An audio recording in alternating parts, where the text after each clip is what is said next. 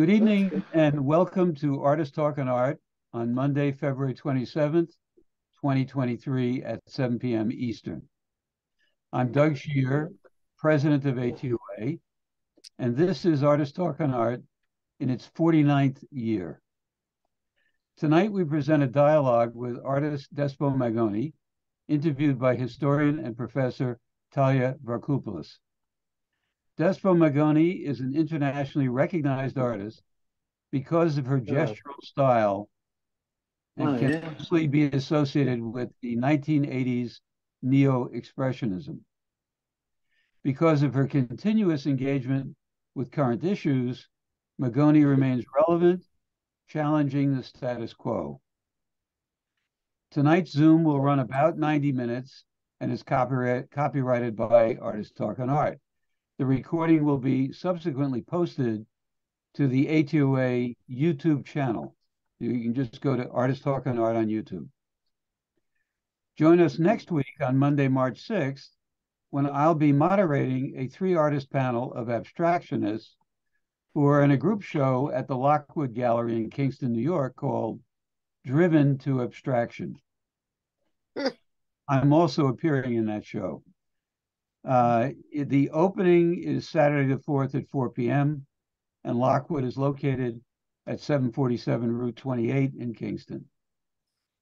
At the end of tonight's presentation, we have reserved 15 minutes for your questions, which you are invited to enter into the chat function at the bottom of the Zoom screen, and I will address them to either Despo or Thalia appropriately. Thalia Vrachopoulis holds a doctorate in the philosophy of art history from the City University of New York Graduate School. She has served as a curator for over 100 national and international exhibitions, accompanied by scholarly catalogs. Dr. Vrachopoulis is a full-time professor of the visual arts at John Jay College of Criminal Justice of the City University of New York. She has written scholarly essays and reviews for New York Arts Magazine, Visual Culture AD, Part, Plus Minus Zero, Public Art, Art and Culture, Art in Asia, and Sculpture, and has been included in many international panels. Dr. Vrachopoulis recently co-authored a book with Hilla Rebay, the founder of the Guggenheim Museum, which was released in December 2005 by the Edwin Mellon Research Press. Dr. Vrachopoulis' contributions have been recorded and have become a permanent record of the Yale Library collection of accomplished women in the arts. I'm also pleased to say that Thalia was a board member of Artist Talk on Art in the past and the organizer or moderator of a number of panels. Thalia. Yes, it was really a pleasure to do those panels also. And as soon as I get less busy, I would like to resume that role. You'd be welcomed. Thank you. Tonight, I'm very, very honored to be interviewing one of the most significant artists of this and last century. 2 centuries. You went over 2 centuries anyway. And I'm very, very happy to be interviewing not only a wonderful artist, but a dear friend for over 35 years. I'd like to, hello, Despo.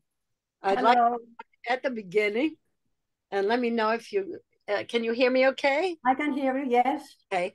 I'd like to go back to the beginning and start with being the art historian, of course. I know that you studied at the Athens School of Fine Arts. And I also know that it's primarily a school, well, it primarily teaches academic training. It gives you an academic training. And I'm just curious as to whether you feel this helped you in the long run and what the differences might be between the education that was academic from Greece and what you might have had here had you been living in the United States at the time, and how they might differ. Well, I had 6 years. I cannot see myself. We can see you. Oh, you can see me. Okay. Yes. I had 6 years of rigorous academic training at the Athens School of Fine Arts, drawing from plaster cast, later on to live model, doing hundreds upon hundreds of portraits, nudes, etc. On top of that, we had 2 years of anatomy. At the time, and I'm talking from 1962 to 1967, I resented it because I had heard that other art schools abroad, the students didn't have to go through the tedious training of drawing before they start doing their own thing. Actually, years after I had immigrated to the United States, a colleague, it was, I think, in the 80s, yes, in early 80s, a colleague of mine said that he was going back to Art Students League to learn how to draw because he had reached a dead end. Well, when I reach a dry point in my work, I take an object, put it in front of me, I start to draw it. And that helps me to loosen up and find my way to my new body of work. I don't know what kind of training people are getting here, but I know that the training I had has influenced me, has influenced my work, the same way that the country I was born in and my adopted country has influenced me. What I owe to all that training is that I learned how to see things, how to examine things, and to study the world around me, and in particular the human body and face and their endless potential. And later on, of course, I had the tools that helped me to deal with my mature work that was about the human condition. So can we please have the first 2 slides so that we can show you what that early work looked like? Iruna? The first 2 slides, please.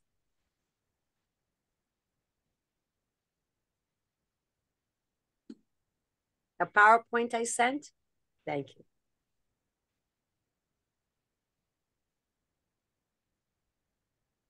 So you can, okay, the first and the second. No, go back, go back. Go back. Okay. Okay. So this is Nana, a fellow student. That day we didn't have a model, so she volunteered. Here you can see how I use the line in order to shape and form and make a realistic portrait. The work was done in charcoal. The next... With the chiaroscuro of the Academy, of the academic team. Yes, well, this is a portrait of Costa.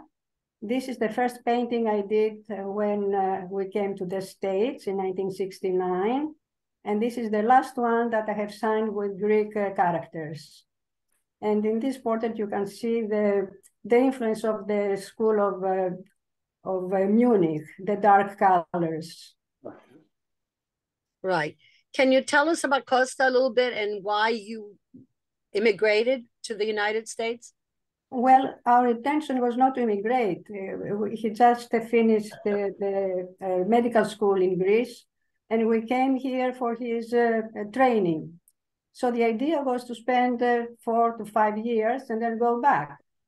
But when the training was over, we decided to stay here. And we didn't regret it. Was it rough going in the beginning as an immigrant? Learning a new language? Well, I had 8 years of English before I came here. Of course, when I came here, I didn't dare to open my mouth.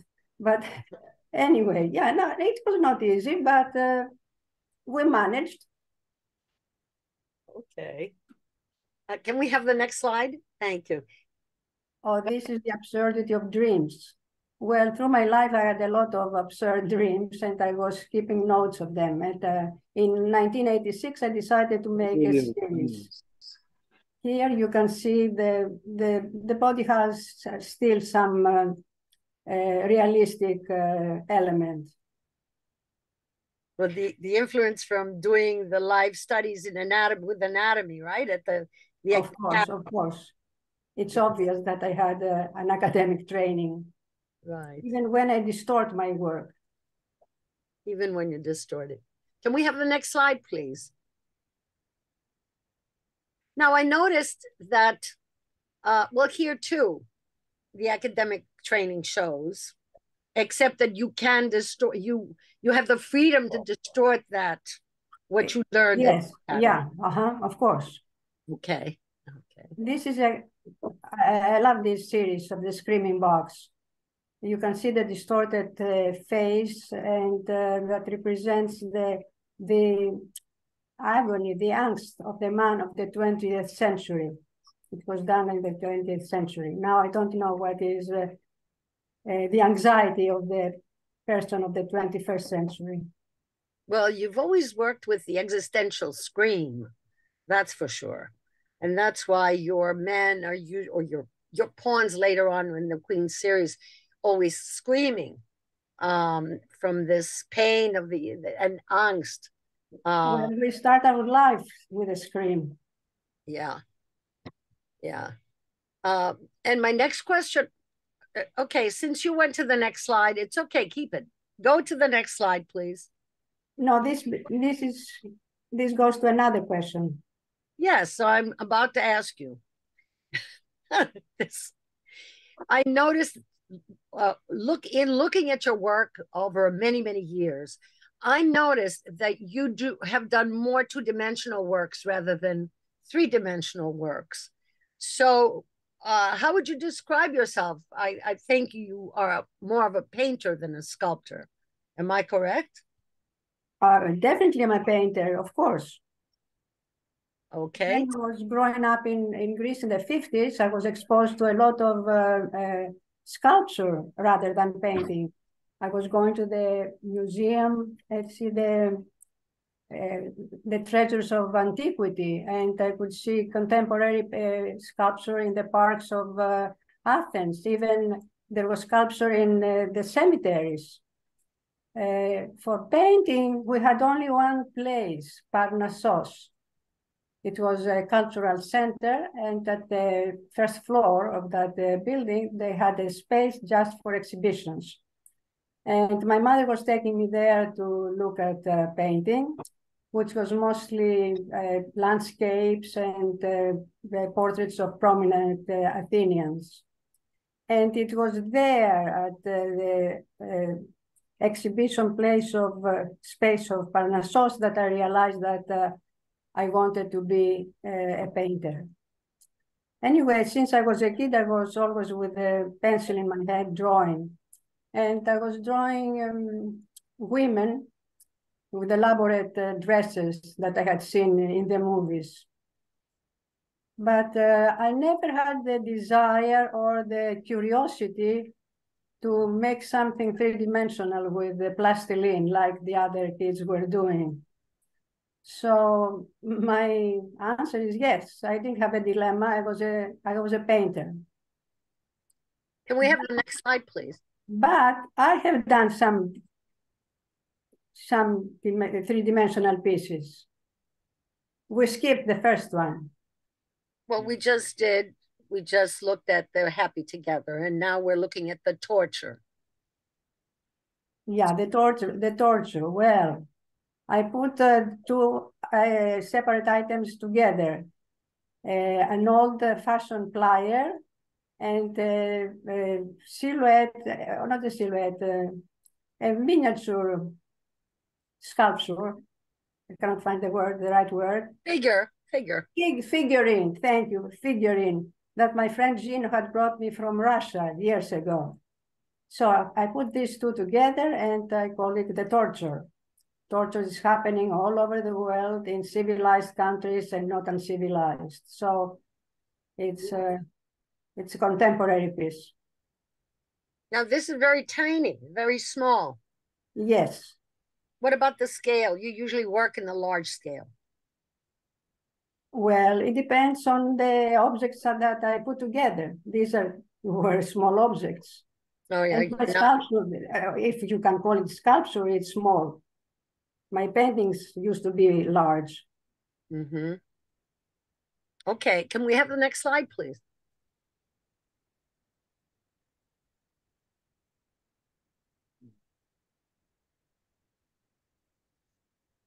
Well, these are the keys to paradise. I had a box with zillions of keys that they didn't serve any purpose anymore. So I threw the ones that I didn't like, and I put together this one with a string, and I call them keys to paradise. This is sort of like the ready-mades of Duchamp, isn't it? Oh, no. Stay with the keys, please. Well, Duchamp has influenced all of us in a different way. Yeah. Right. But with the keys, they were ready-made objects that you appropriated and created a new work. Well, I have noticed that all machines, when they are not used anymore, I consider them pieces of sculpture. Mm-hmm. Great. It's great. And that goes for the last piece also that we saw, right? Yeah, that was the last image for this question, I think. Yes, dear. Can we have the next slide, please? Now, you're going to see a series of people in the news images. And the question that I put to Despo is a little bit long, so I'm going to read it. In the 70s and 80s, you developed your style into what would later be called Neo-Expressionism. One of the most ardent admirers of your style was Samo, a young man who attended your show in 1978 at the Nansen Gallery, which represented you at the time. In 1980, you both exhibited in the same show again at the Nansen Gallery. Samo would later become known as Jean-Michel Basquiat, the artist whose style was impacted by your work. Yet it is difficult to explain why his value rose so high in the art market, while after the 80s, you worked quietly in your studio. But then, as David Smith would say to Jean Ciron, you are an artist, and they appreciate you. Some other artists working in the same style, for example, Julian Schnabel, George Baselitz, Georg Immendorf, Marcus Lupertz, A.R. Pank, to name a few, somewhat lost their popularity after the heyday of Neo-Expressionism. Others, like Basquiat, maintained it. What is your viewpoint about this? Well, in 1978, I exhibited the People in the News series at, as you mentioned, at the Nansen Gallery in Soho. People in the News in the 70s was a column in the New York Times about the rich and famous. At the same time, at other parts of the newspaper, there were news about wars and other calamities that are taking place in here and abroad. So I decided to, in this body of work, to put a face to those wretched people, and I painted their tortured faces right on the newspaper, on the newsprint. And for each individual portrait, I picked a word or a phrase from that page and put it as a title. I'm very particular about titles. I love titles. Mm-hmm.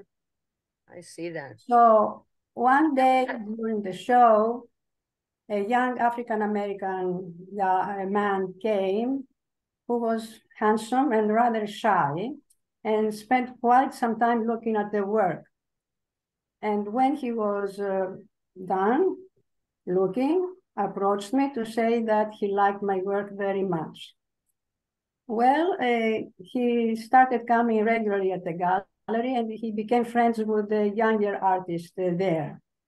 And when in 1980, the gallery put together a group show with the title A New Decade in Art, he was invited to participate with one piece. At the same year, December of the same year, 1980, Samo organized an exhibition at the basement of St. Mark's Church in East Village. And he invited me to participate with the, can you scroll down and look at the piece? Can we look at, yes, next slide, please. That's what I was trying to say. No, it's not the next, it's the last one. Right, but I don't want to skip over these because these are also. Well, he asked me to participate with the hostages held for unknown reasons. Can we look at that piece? Well, then we have to go back and forth. Yes, I guess so. Keep going. Uh-oh. Yeah. Here we go.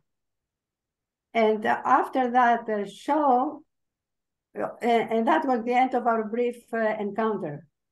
At that time, unfortunately, the gallery went under for lack of money, and all of us, or every artist, went out looking for a new venue to show our work.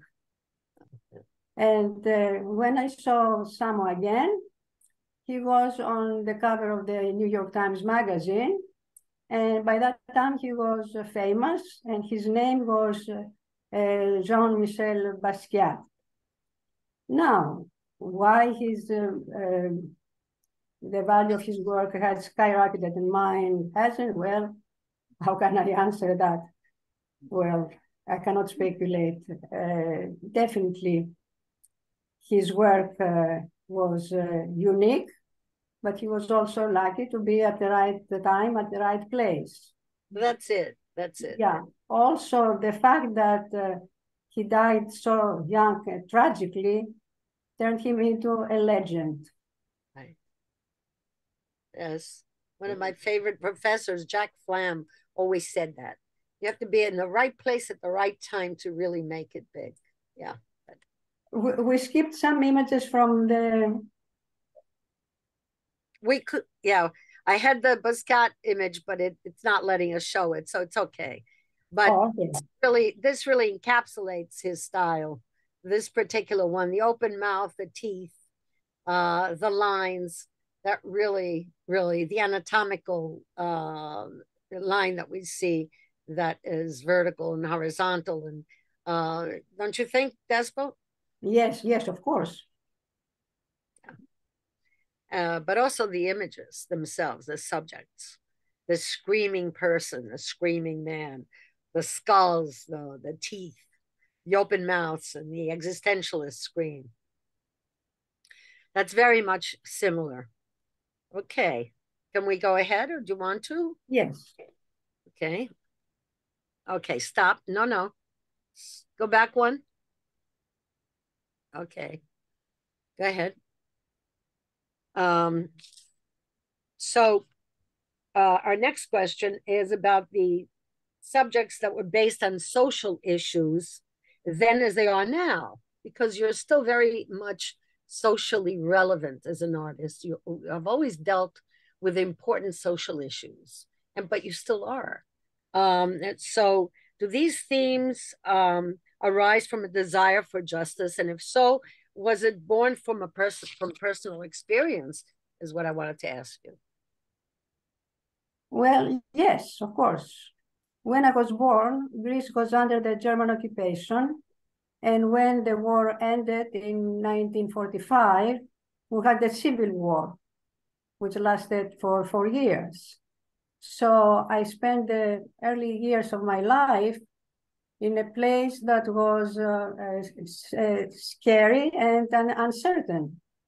And I still remember my parents covering the windows with dark blue paper and not having electricity. And I can hear the sounds of war, and I can see the bullet holes on the walls of buildings, of the houses. So at a very young age, became aware of the cruelty of war and injustice and the anguish of people. Right. And of course, in 1967, we had another dictatorship in Greece. And I saw one of our neighbors, leftist neighbors, to be dragged out from his house to be sent God knows where. So yes, I have experiences. What about the experience with your own uncle? My grandfather. My grandfather was tortured by the Germans, and my uncle by the Greeks, The because he was leftists. Yeah. Yeah. Those were the days And when I have heard so many stories, so many stories.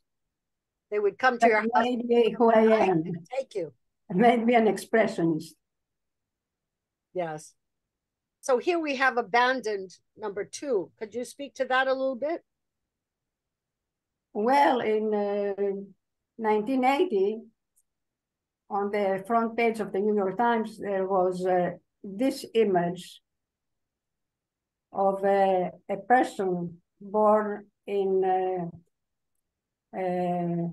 Vietnam. In Vietnam, thank you, by a Vietnamese mother and American father. All these children were abandoned. Nobody wanted them. The Americans didn't want them, and the Vietnamese didn't want them. And I was moved by the story that I read in the newspaper, and I was, inspired to do these 2 images that are somehow similar. And you took them from the pages of the New York Times again? They are the front page of the New York Times magazine, yes.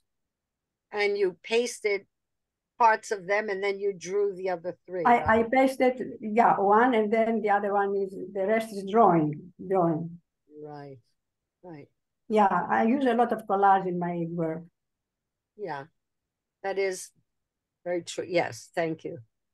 The next one, please. I prefer this one. Prefer this one, but hold on, go back. Thank you. This is abandoned also. This is about the themes of war and abandonment and what happens during the war as a result of wars. So now this is the actual picture taken from the newspaper, and the figures behind it are the ghosts of the other lost souls. Uh-huh. Okay, and there's some more images coming next. Go ahead. Slide, please.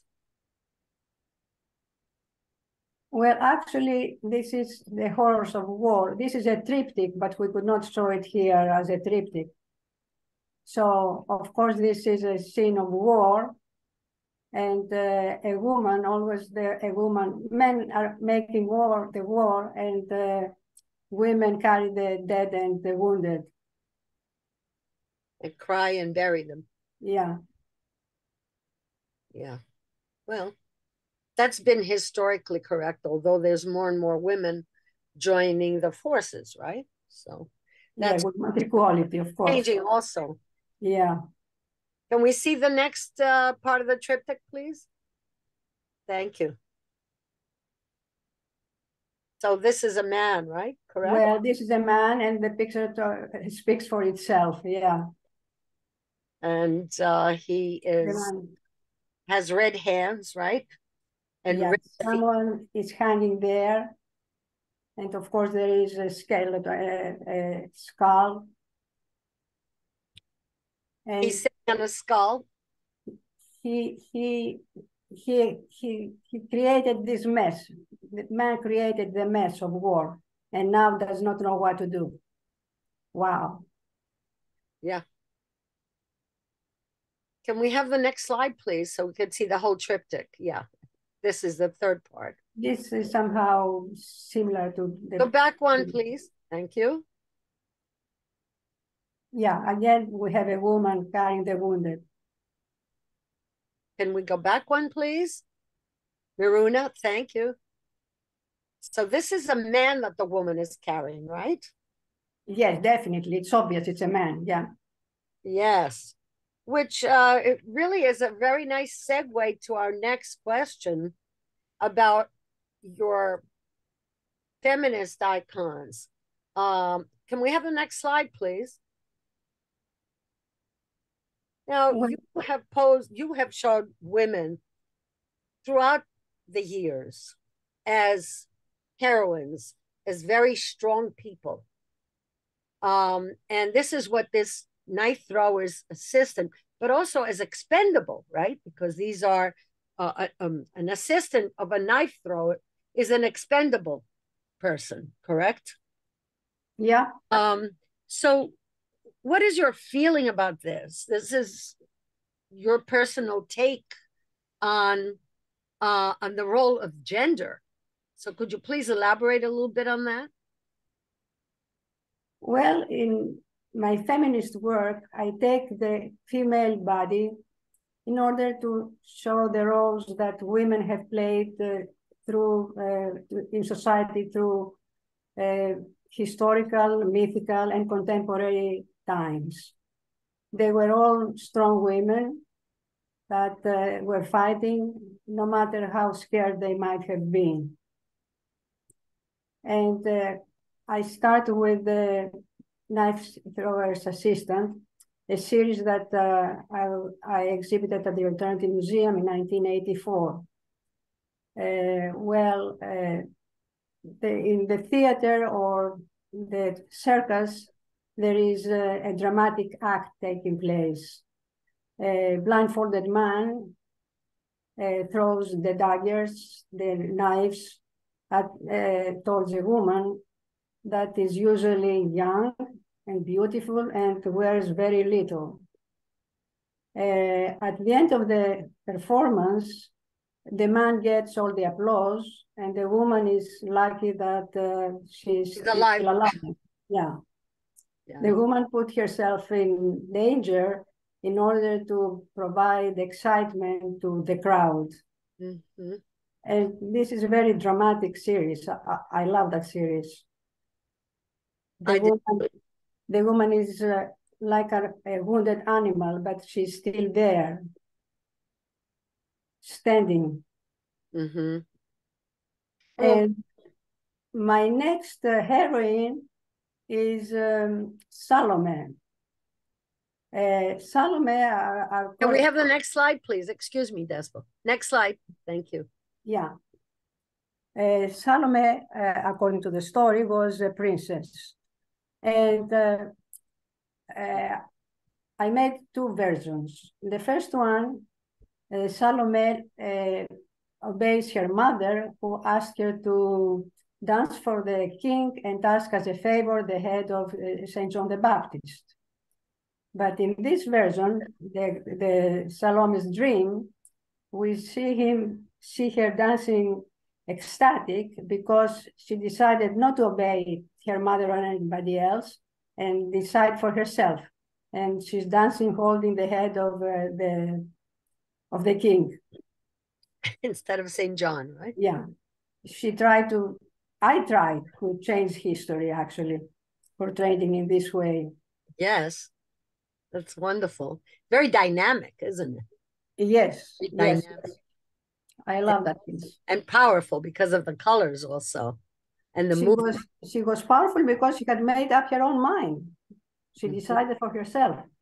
Mm-hmm. All right. Can we have the next image, please? Oh, the next series is The Queen's Moves in a Game of Chess. I started the series in 1989 and I finished it in 1982. The Queen, chess is a game of strategy, not of luck. And it is an intellectual game. And the Queen is the only female part in the game, and the more powerful. She can move all over the chessboard, but all her work is done just to secure the position of the king to the throne. So I have made 11 moves. Can we see a few more? In this series, right? In the series, yes. Next slide, please. And after the 11th, yeah. After the 11th move, the queen in my series decided to keep the throne to herself. And I portrayed her as Queen Elizabeth I, that she never got married. She refused to share her throne with anybody else. The whole series starts with the castle. Can we look at the castle? Next, yes. Or rook, as we call it in chess. And of course, it represents power. And all the game is for power. Who will, be the strongest man, the king. And it ends with 8 pawns that were more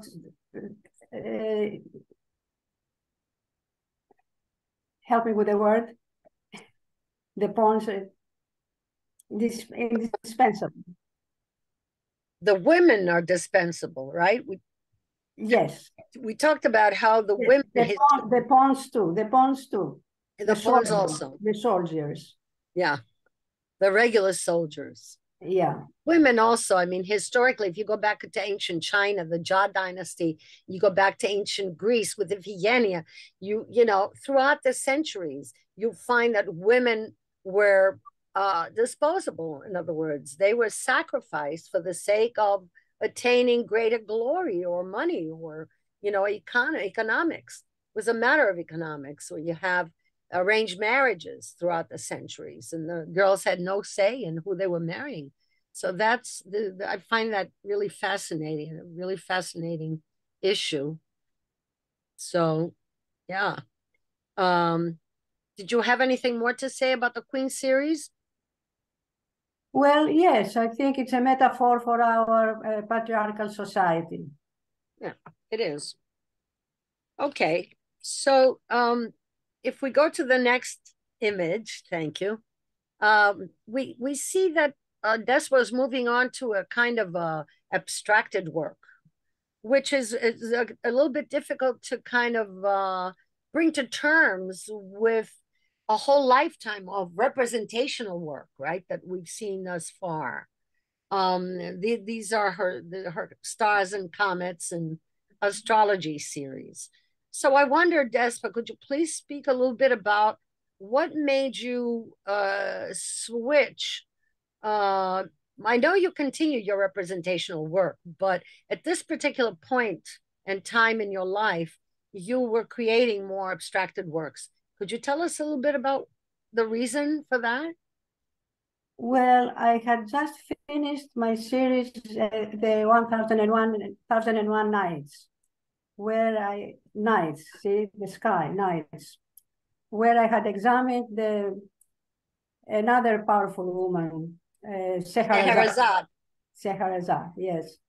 And when I finished the series, I decided to leave all the human pathos and tragedy on earth behind me and to look up in the sky, which is vast, mysterious, and eternal.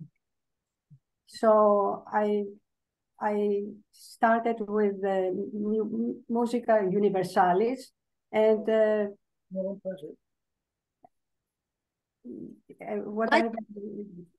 you might also say that it's a matter of the physical versus the spiritual. So you're leaving the physical behind or the material behind, and you're going towards the spiritual. Well, yes. When I was a kid and I was looking at the sky, the beautiful sky, I was pretending that all the stars were the souls of the dead people. And I remember some summer nights in the islands of Greece, I was looking at the sky and I was hearing the creatures chirping, whatever. And I was imagining that were the souls speaking to themselves. Anyway, childish imagination. That's very nice. So in this Musica Universalis, I have painted a crowded sky where planets are moving constantly without managing not to collide. Can we look at another image, Sure. please? Next slide. Yes, in the orbits and the infinity and the orbits, I have imagined an eternally, continuously expanding universe where new planets are formed. And if we go further down. Next slide. Yes, so the celestial crossing, I have put all the celestial planets together that rotate each one to its own rhythm and remain, and the order on the sky remains always the same, while things on Earth change constantly. Empires are rising and empires are falling, but the order in the sky remains eternal. Right. That's marvelous. You see, your line is so important here. It really conveys this idea of crossings so well, as if it is a bridge, something as the way we cross a bridge almost. I love working on that series because I was doing something that was beautiful. Not that my previous work was not beautiful, but it was different. Difficult. Yeah.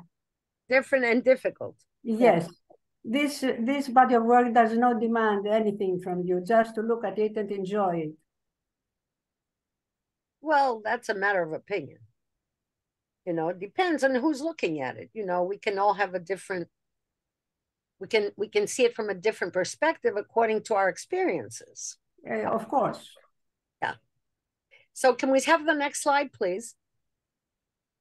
Uh-oh. Okay. Okay. And now we come to the multi-part installations, because this is what happens next. You start making works that are not monumental as they used to be. They're small pieces, but when put together, they become monumental, right? Yeah. And so you have multiple pieces that are put together to make a larger installation.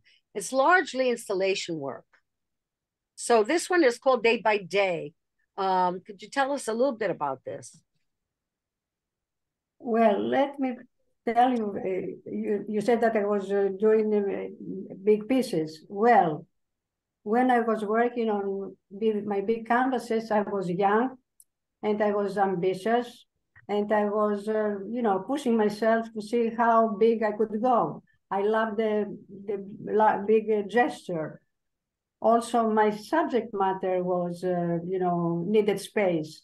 I was dealing with women that were bigger than life, so my paintings were big. Also, at the time, I was part of the conversation, so I wanted to be seen and to be heard. So my work was big. Now the conversation has changed, and I'm not part of it, of course, and the landscape has changed. Yeah, definitely. So I moved to more intimate subjects and to more intimate sizes. So this one in particular is very important piece for me.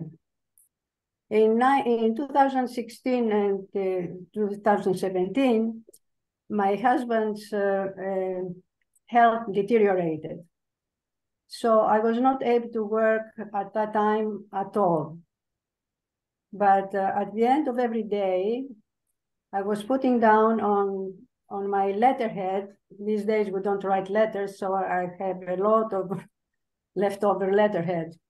So I was putting down my fears, my hopes, my fears in general of what is going to happen and how it was going to happen. and the medical appointments, and even the grocery list. And I continue to keep these notes that helped me go through the difficult time until after Costa's passing. And when I stopped doing that, I ended up with a big pile of letterhead. Well, I didn't want to throw it away, but I didn't want also anybody else to read it. So I cut the letterhead in strips, and then I woven them back together. And I created 142 works of on paper, works of art. And then I put them one next to another, placed them one next to another in 8 rows. And in this way, if you look at it, you can see that they have transformed all the pain that is written there into something poetic and visually soothing. And the dark pieces are, my husband was a radiologist. So I was fascinated by the images of the sonograms. So I drew with the charcoal some sonograms, and I did the same thing. I wove them together. I cut them in strips and I wove them together, and I positioned between the rest of the square works of on paper. So there were also practical considerations to moving to a smaller format, weren't there? You moved, of course, yes. Moved, right? Your studio. No, this work I did it in my studio. So that was later. Yes. Later. So what made you move to a smaller format besides the practical considerations? Well, for that particular case, I didn't have the time to work at any bigger sizes. Yeah. I've interviewed many artists, and there's a number of them who were taking care of their sick husband or their sick wife, sitting by the sick bed and creating all kinds of works. Like one of them was knitting things, another one was embroidering. And I asked you before, were you writing some of this while you were at his bedside, taking care of him? And you said that no, you did it when you came home at night as a kind of cleansing and a sort of of course, a sort of relaxation technique. I had to take care of him. Yeah. Okay, so anything else you want to tell us about the multi-pick? Not actually. Okay, so then let's go to the books. Next slide, please. So this is the book, yes. Dead Letters. The dead, yes. In 1992, a year after my father had passed away, I found the courage to open the box with his letters, the letter that he had sent me through the years that he was in Greece and I was in the United States. And I read them, and I went back to my time with my parents. And when I finished the letters again, I didn't want to throw them away. So I made bundles of them, and I created 8 or 9 objects. Here you see just one. You can see the Greek letters. Can you see the Greek letters? Yeah. April 1974. What was the relationship like with your father? Oh, we were very close. With my both parents, I was very close. Yeah.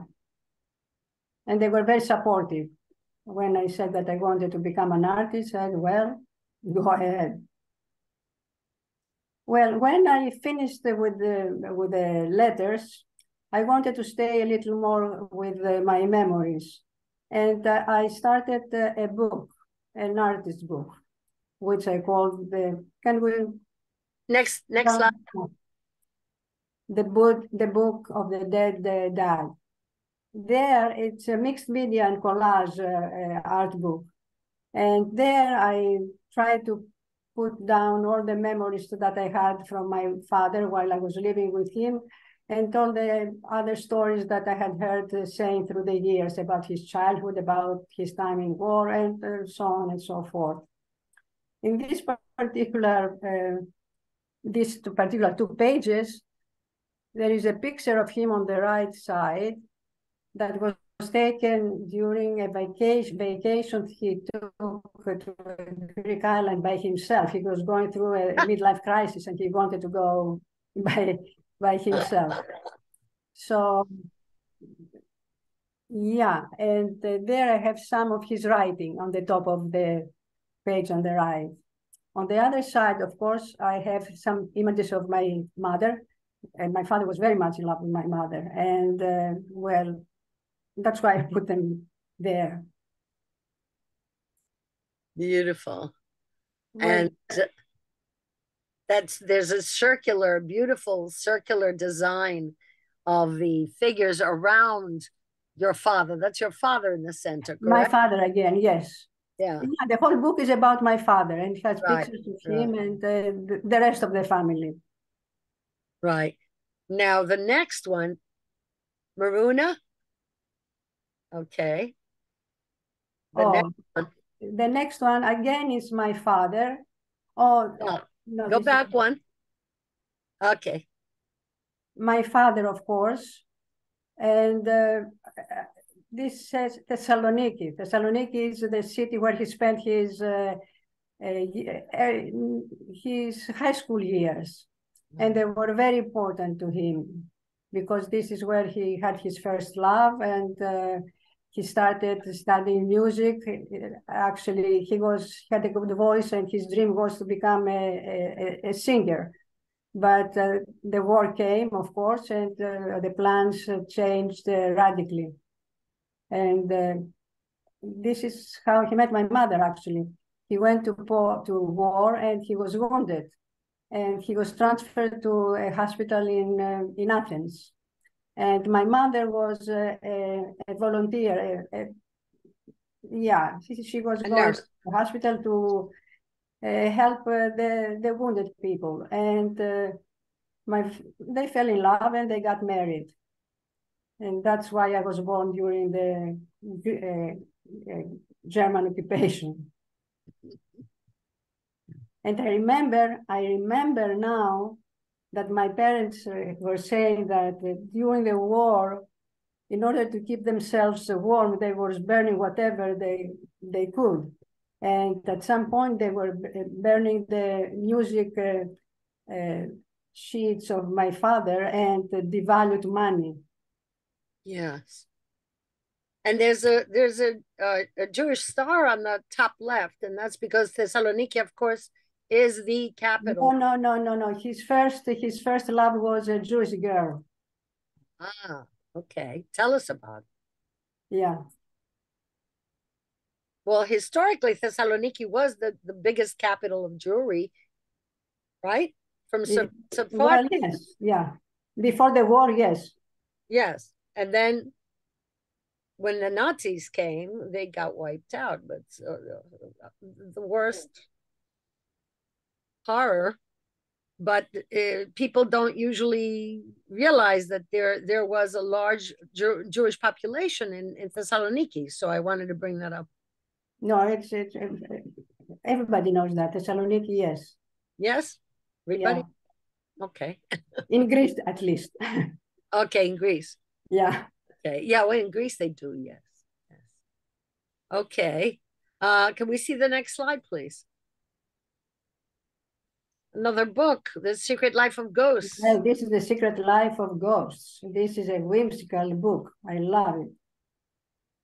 And I have put together all the well-known ghosts. Like who? Like who? Casper? Like Casper the Friendly Ghost, and I forgot the other one. I also have the ghost of Hamlet's father. I have a lot of ghosts there. Uh-huh. Also my own friendly ghosts. Uh-huh. Can we see some other images? Some more images? Oh, this is the bionic ghost. The bionic ghost. Yes.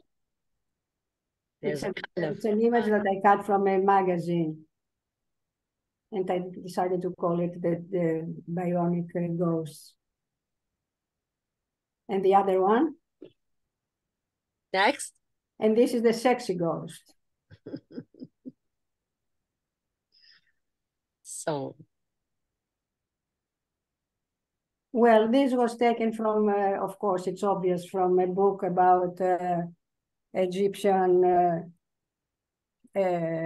ritual of death. Beliefs and mummification process, right? Exactly, yeah. From the Book of the Dead, you said. From the Book of the Dead. Right. Well, when I deal with the book, I have an idea that I want to see how far I can go before I exhaust that idea or before I get bored, because sometimes I get bored and I never finish the book. It does not happen very often, but it has happened. Do we have any other images? Yes, we have the next book. Yes, well, this is the Untitled. I started this book at the end of 2020. And I started working for not very often because I was busy with other stuff. So I didn't spend a lot of time with this book. But during the summer of 2021, two things happened that changed my life. In June or July rather, I moved my studio where I had worked for 33 years home. And you know, this is a very traumatic experience. When you work at a studio, you know the atmosphere, you know your space, you feel at home. And when I brought the studio home, I needed some time to adjust and feel comfortable and start working again. But of course, I didn't start to work because something else happened. In August, next August, I was diagnosed with Parkinson's disease. And this was a big blow that it took me a long time to accept and to start having a life again. And at the beginning of 22, I was able to go back and finish the book. The book, usually when I start a book, after the second or third entries, I know where I'm going, what the theme will be. With this one, there is no coherence in this one. And that signifies, that shows the state of my mind at the time. And this is the first time also that I called a work of mine Untitled. I like titles because I think that they're very important. As they're so important as the actual work. So, do we have any image from that book? Yeah, we have one. Next slide, please. Oh, yes, Killing the Blues. Of course, I had the blues for a long time and I was thought of killing them, but well, it was hard. Sometimes it was very hard. Mm. And I really don't know why we call them the blues. We should call them the black. The blacks. Yeah. Because they're dark like the night. Exactly. When you cannot fall asleep because you are thinking what will happen tomorrow, how the disease will progress. Anyway, next. You're an amazing lady. And the next, I wanted to ask you the one of the final questions in that about where you think you're going to be, your work is going to be going in the future. I really don't know. What I know is that what you're doing now. What I'm doing now, yes. And what I'm doing now is I will go back. Years ago at the flea market, I found some old family pictures that I decided to buy.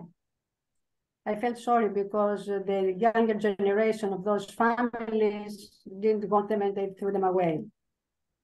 So I bought them and I kept them for quite a few years. And recently I started to go through my own family pictures, my parents, my grandparents, uncles and relatives anyway. And I didn't want them to end up at the flea market or be shredded. So I decided to transform them into art. So let's look at some pictures. This lady, I don't know. I bought that picture at the flea market. But And doesn't she like aristocratic lady? So I treated her aristocratically. But Despo, doesn't she remind you of Duchamp's label Anneau de Vache? But of course, the sham is always with us, Thalia. So this is great what you did. And you collaged on top of the photo? Yes, yes. And what did you say your grandson told you? Oh, yes, I told him, what are you going to do with the family pictures? Dean said, oh, don't worry, Nana. I will take pictures of them and I will keep them in my telephone. In other words, he was going to throw away the actual pictures. Now I know I have to do something with my old photos. Can we have the next slide, please? Well, this is a picture of my father and his sister when they were kids. They were in the photograph, the actual photograph, they were both together. But for composition purposes, I took them apart and I created what I created. Was it only compositional considerations, or were they close? Were they very close, or were they somewhat apart? They were not very close, no. Okay, no. so it shows in the image. Yes.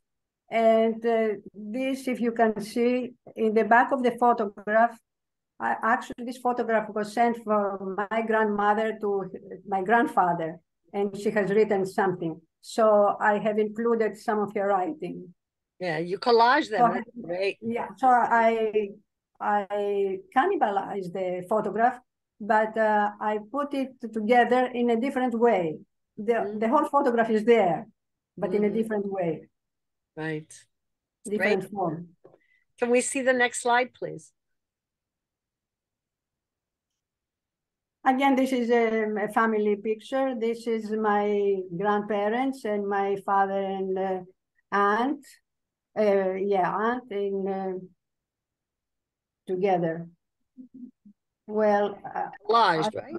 Yeah, the family is close together, but the earth below them is cracking.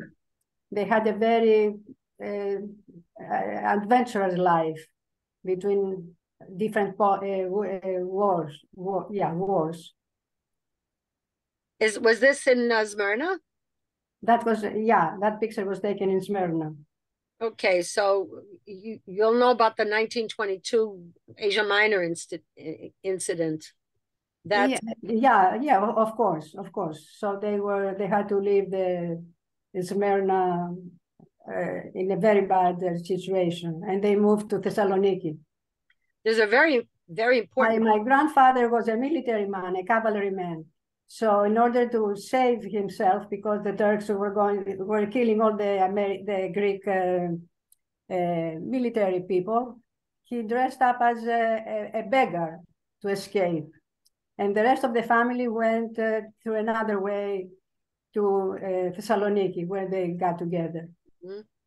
But not only the military, may I add. No, of course not only, but primarily the military men. Yeah. Well, they went first, but they had these mass killings. So my in-laws' whole family was wiped out. So anyway, Smyrna in Flames is the famous book that I was referring to. Yes. Smyrna in Flames. Okay, next. Again, this is another picture of my grandfather on the right side when they were doing exercises, training. Military training? Military training, yeah. And this is Again, the whole photograph is there, but in different shapes. Configuration. This is the same grandfather who was in Smyrna, who was in Asia Minor? Yes. Okay, and he was on a horse, right? He was in a cavalry. It was a cavalry. Oh, you have seen the picture, yes. No, I remember. You told me a long time ago. Yes. Yeah. And go on. Anything more?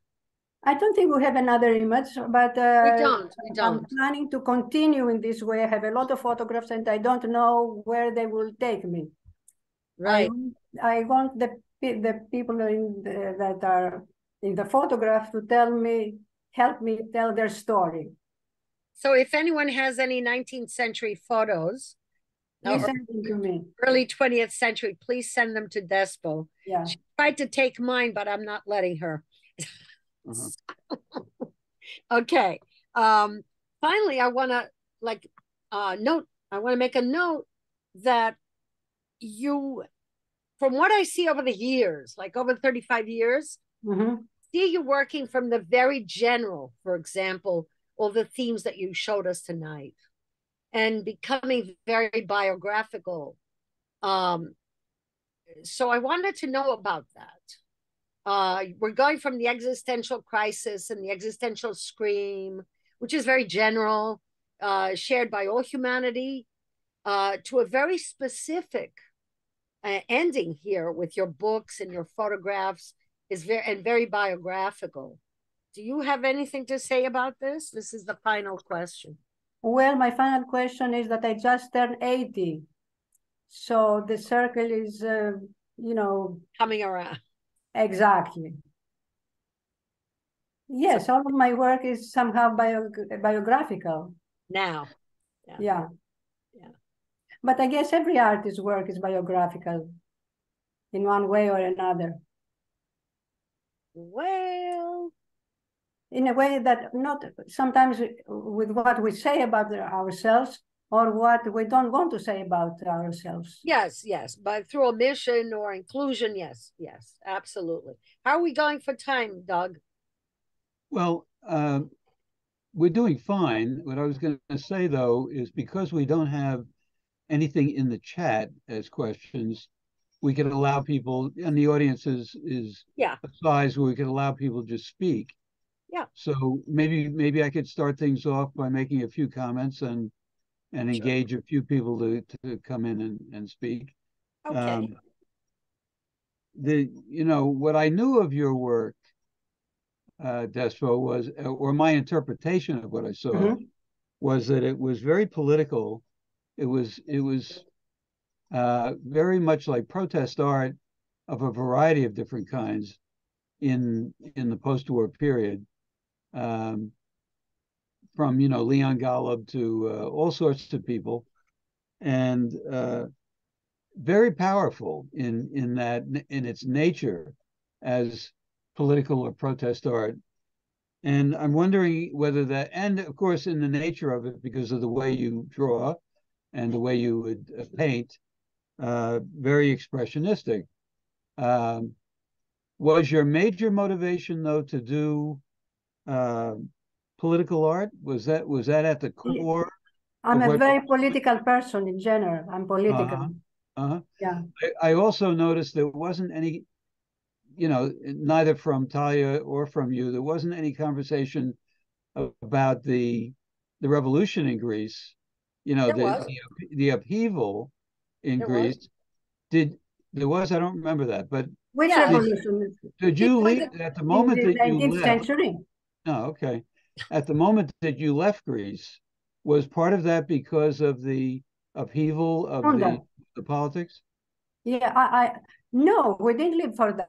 We came for my husband to do his residency here. Okay. No, we didn't leave for that reason. Our intention was. But that was happening, wasn't it, around that time or shortly? I mentioned it. Okay.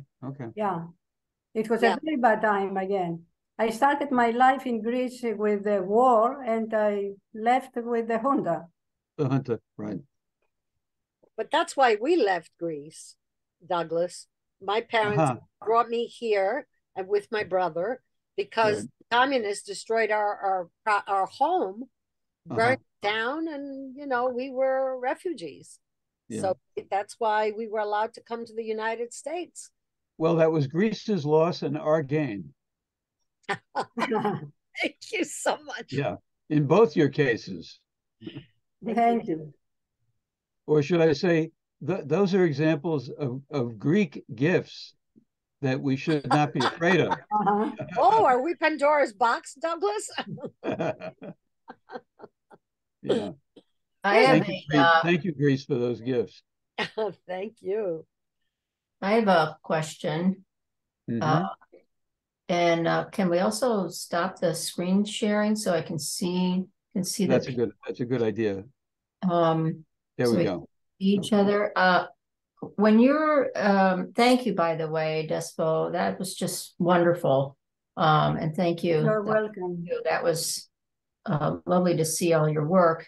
When you make the books, do you have an intended display for those books? Are they different? How do you think them as being different from the paintings, or it's a 3D object? And then I noticed you had these tabs on the pages. Were the tabs something that was a part of the book? But can you tell us how you display them, or what is the intention of them? Well, a book is also an object. It's a sculptural also. So it's a combination of painting and sculpture. Yeah. And the writing that you said that you noticed, yes, well, I was writing well in Greek. And my dream was to write a little bit, but the English is not my first language, so I have difficulty. So I write few phrases. I dare to say few phrases in my book and let the images say the rest. So when somebody comes to see the book, is I guess what I'm driving at. I know it's a 3D object, but is it something that you would then take gloves and go through the book just like you would any other book? Is that the intention? No. When I started book, as I mentioned before, I have no idea what the book will be all about. I started working, and eventually I saw which way it takes me. I think what she's asking is more of a curatorial question. So if I may, I will, because I have shown her books many times, and she doesn't tell me how to show them. I put them in cases, in glass cases sometimes. I stand them up sometimes flat, or I just lay them flat. It depends on the show. Or sometimes I'll put them on a shelf, and or sometimes on a podium, and I'll provide white gloves for them to turn the pages. I showed them at the Museum of Contemporary Art in Crete, and I was really worried. Everybody loved these books. They loved them. They went crazy, especially if you wouldn't believe the children, the young people. The young people just wanted to keep touching them and looking at them. And I just had to kind of put myself there and stand there and, guard them. So. Yeah, I could see that. Yeah. It is a question when you're making that kind of an object. And then if you can't turn the pages, or you don't look at it that way, is it something that's meant to be kept hidden? I mean, it's got its own. Pardon me? A book has to be touched. Right. Even if if there is a danger to be damaged a little bit. And I think are any of these books done in the style of a graphic novel where there's a narration occurring? There is a narration, of course, yes, but it's not quite linear. It's not linear. I jump. Okay. And if this artist, this artist is brilliant. I mean, she came up with a solution for people not to be able to read her private notes that she was keeping while her husband was dying, and she cut them up into strips and wove them. Mm-hmm. Nobody can tell what was really written there. She would have come up with another solution. Yeah, I love that piece. That is so interesting. When you wove the particular pages together, how did you attach each square? I'm sorry, I'm asking physical questions. I glued them at the edges. You glued them at the edges. Okay. Yes. The pieces are separate. Every time I exhibit them, I create a different installation according to the space I have. They're just placed one next to the other. We use push pins. Yes. Oh, so you actually put them together at the shows. You didn't. Oh, interesting. Okay, you didn't weave it like a quilt. You didn't put it all together. The little pieces themselves are woven. I know that part. I got that part. I was just asking how each square was put together with the next square. I could see the woven part in the imagery. They're just placed one next to the other. Okay. Oh, interesting. Okay. Gino, I'm sure you have a question. Come on.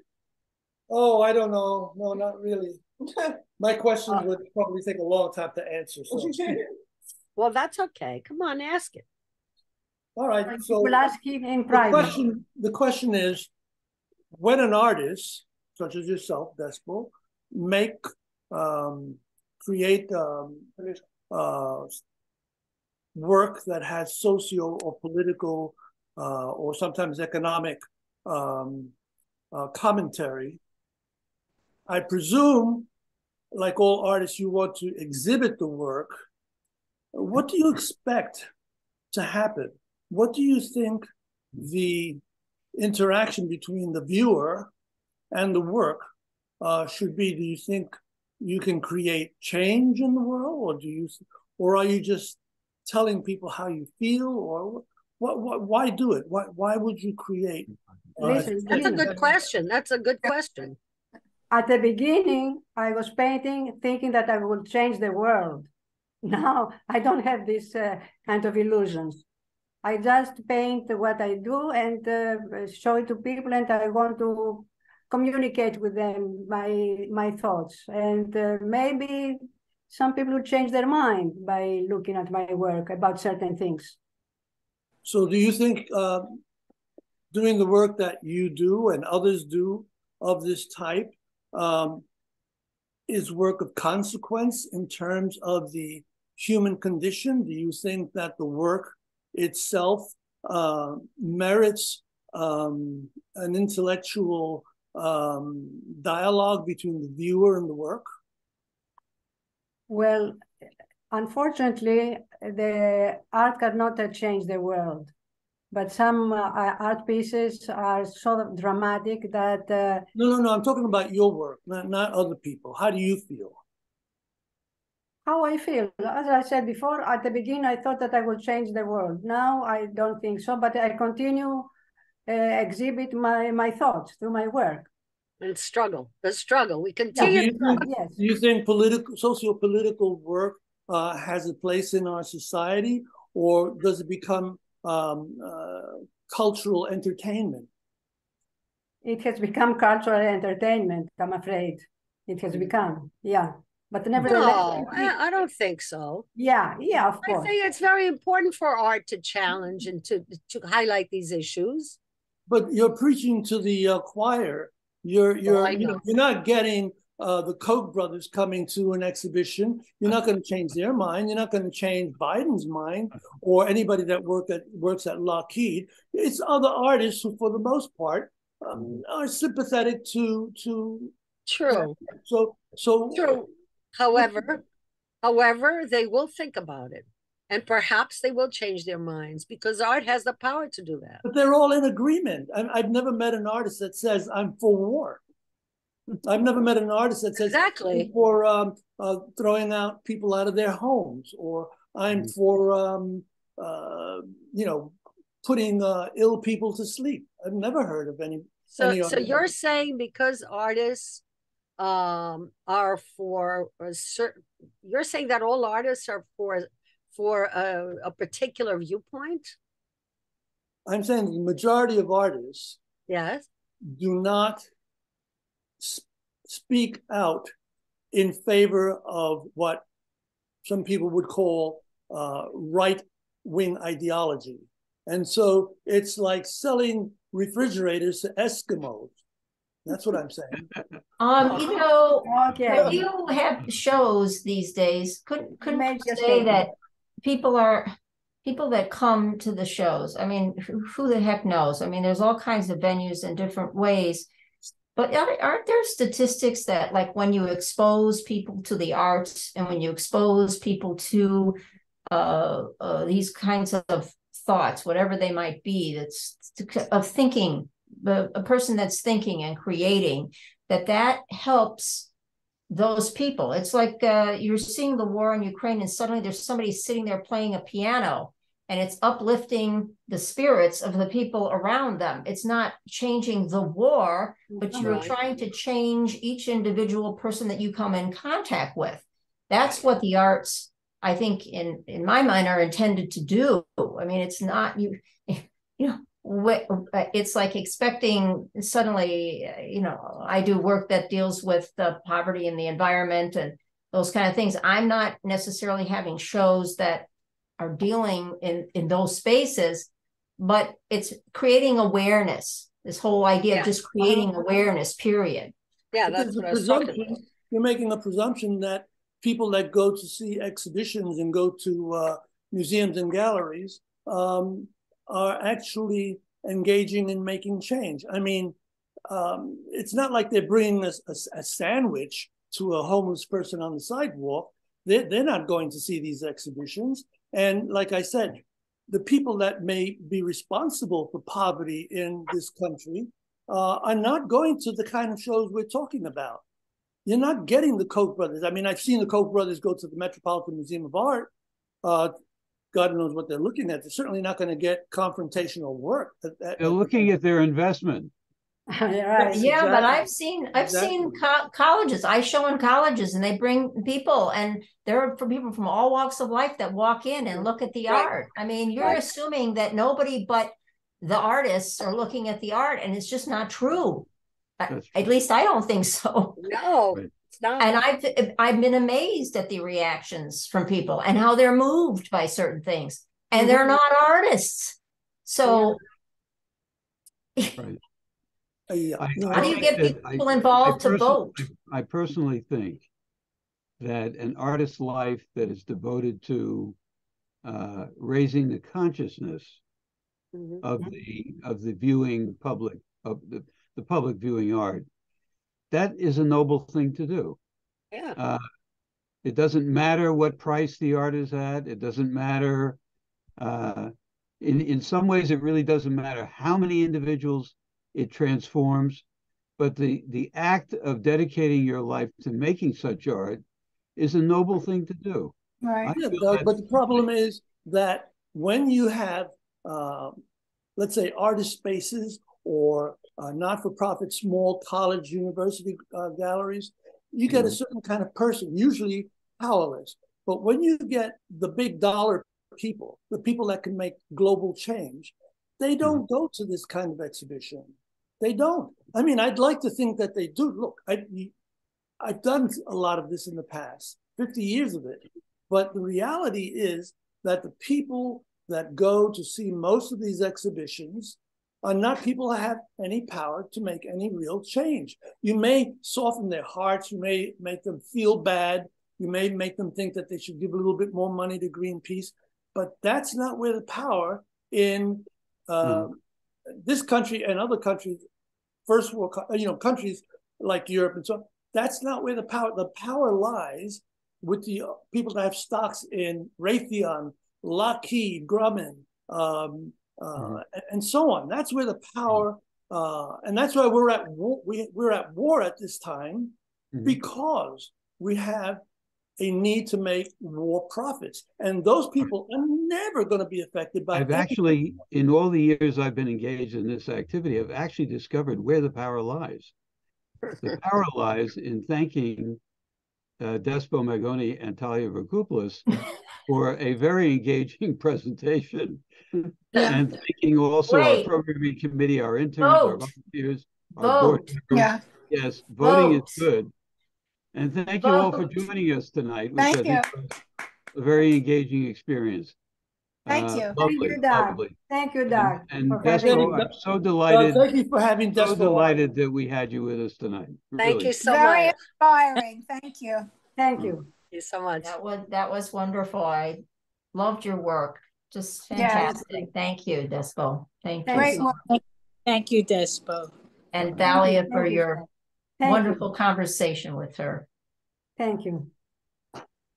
Thank you, Despo. Thank you. Thank you. Everybody. Good night, Thank you. everybody. Good night. Good night. My birthday, Good my night. 80th birthday. Take care.